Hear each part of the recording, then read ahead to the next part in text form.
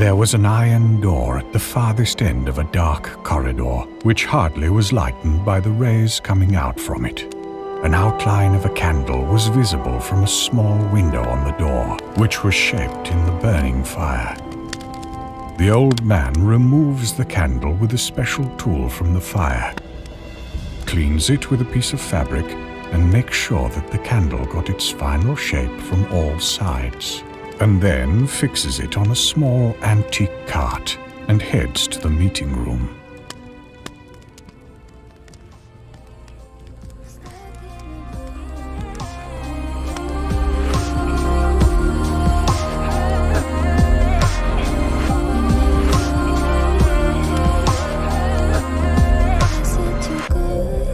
To be true.